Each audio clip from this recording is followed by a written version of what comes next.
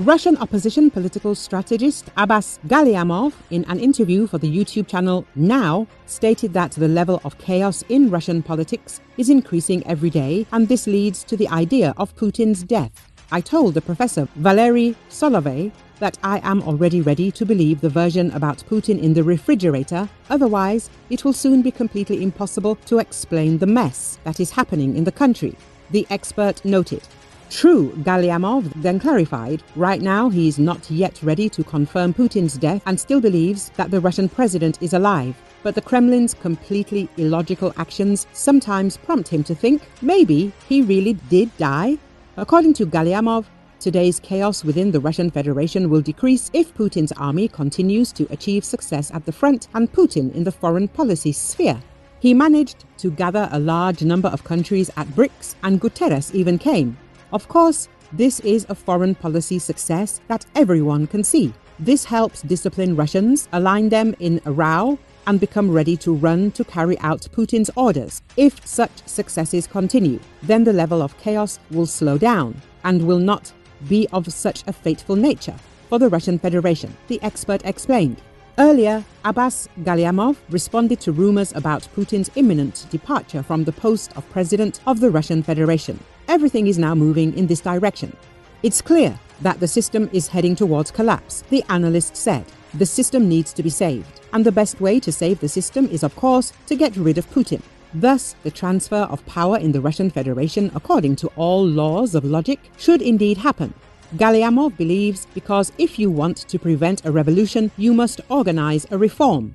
This is the ABC of political science, the expert emphasized. In some situations, when the contradictions between society and the government or different social groups are so acute, as they are now in the Russian Federation, a revolution becomes inevitable. Everything is moving in this direction now, and the only way to prevent a revolution is to organize a reform and begin to regulate conflict relations.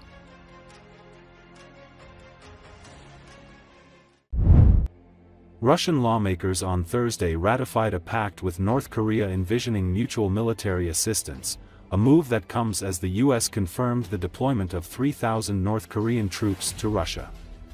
The lower house of the Russian parliament, the State Duma, voted quickly to endorse the Comprehensive Strategic Partnership treaty that Russia's President Vladimir Putin signed with North Korean leader Kim Jong-un on a visit to Pyongyang in June.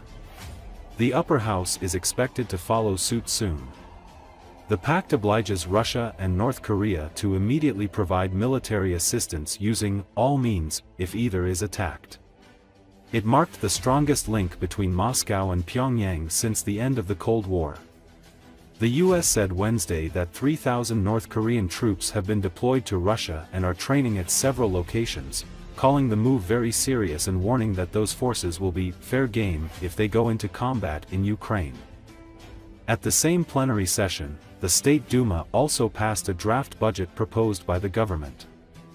It earmarked 32.5% of its spending next year for defense, a record amount and up from a reported 28.3% this year, as Moscow seeks to prevail in its military campaign in Ukraine. The budget proposes spending just under 13.5 trillion rubles, over $145 billion, on national defense. That is about 3 trillion rubles more than was set aside for defense this year and was the previous record. The fighting in Ukraine is Europe's biggest conflict since World War II and has drained the resources of both sides, with Ukraine getting billions of dollars in help from its Western allies. Russian President Vladimir Putin is also looking how to sustain his military effort as spending has placed a huge strain on the Russian economy.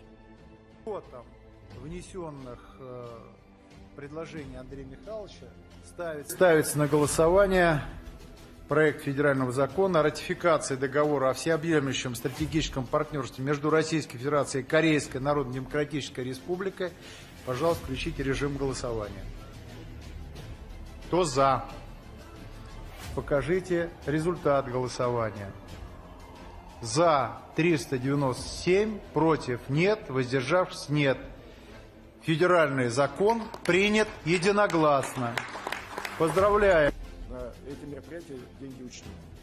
Технологическое лидерство. Мы с учетом тех потребностей Министерства обороны и других силовых ведомств, которые участвуют в специальной военной операции, составили военный бюджет. В первоочередном порядке деньги на это учтены. Рассматривали вопросы на закрытых статьях, объемы увеличены по сравнению с уровнем текущего года. Это первоочередная наша задача. Здесь и непосредственно закупка вооружений военной техники, денежное довольствие военнослужащих, обеспечение, как мы говорили, социальной поддержки семей военнослужащих, модернизация предприятий оборонно-промышленного комплекса. Если у вас только проценты по долгам будет 3 с лишним триллиона, понимая, что главные позиции – это государственное управление, государственная безопасность и государственная оборона. Мы максимально поддержим эту линию, но в целом считаем, социально-экономическая политика должна в конце концов вылезти из этой ельцинско-гайдаровской вороватой разрушительной колеи, которую протоптали. Мы воздержимся при голосовании. На голосование третьего законопроект в первом чтении принят. И туда, от этого ничего больше не прибавится.